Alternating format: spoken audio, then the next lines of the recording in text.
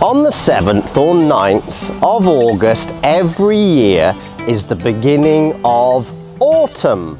According to the Emperor of China in the Song dynasty, people would go to the sycamore tree as it was the start of August. This is a leaf to show us it's the start of autumn.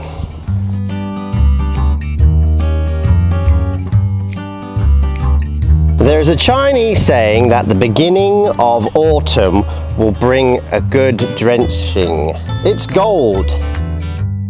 It's best to plant small cabbages.